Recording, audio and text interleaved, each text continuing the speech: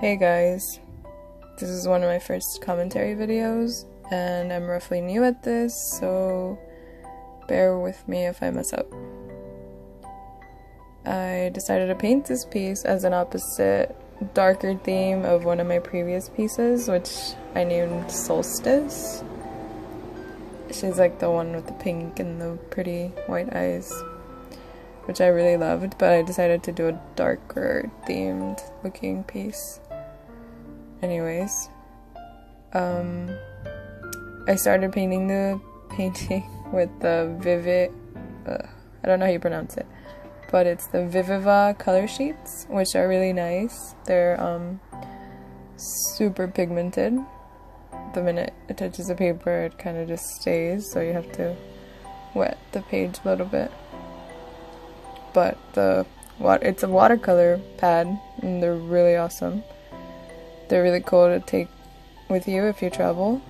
It comes with an aqua brush, which I'm also using here, but then eventually I have to turn to the bigger brush for her body.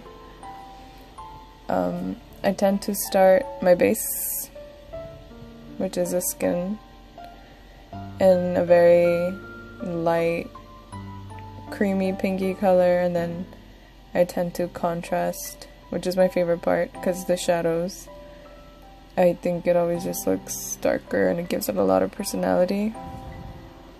But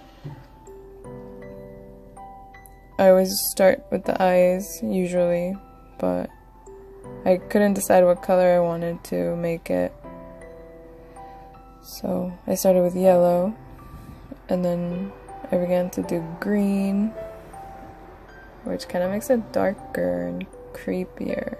So later on I go on with it with the white gel pen.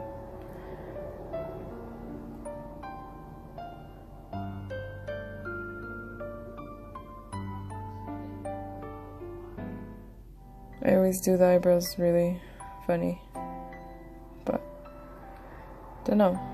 Personal preference on my drawing with eyebrows.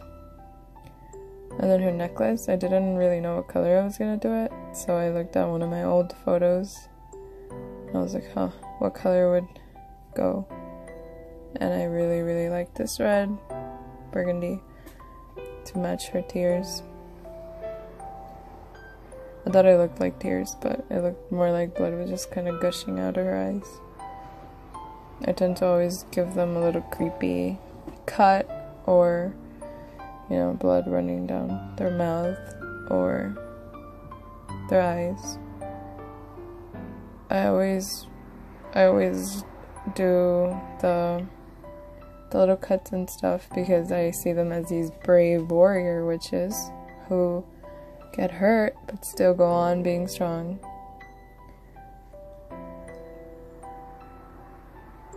I painted her hair so light.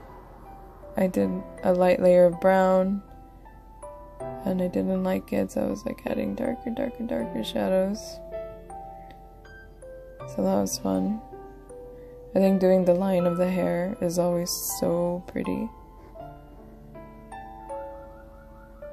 And then just kind of outlining gives it more life, giving it a little bit of white detail. Sometimes you just know where to put them and then you don't.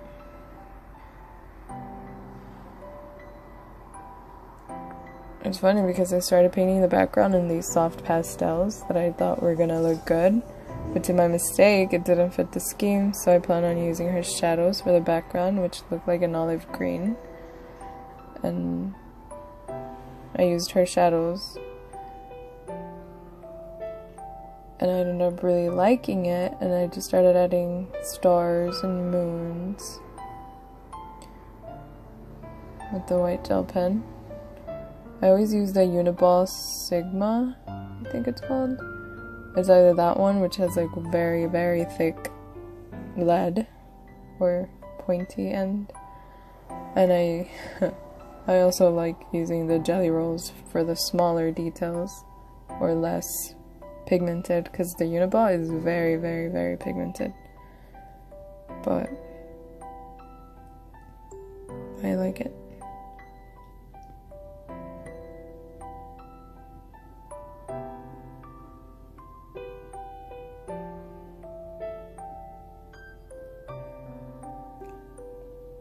add all these little details on her hair, which always looks so pretty.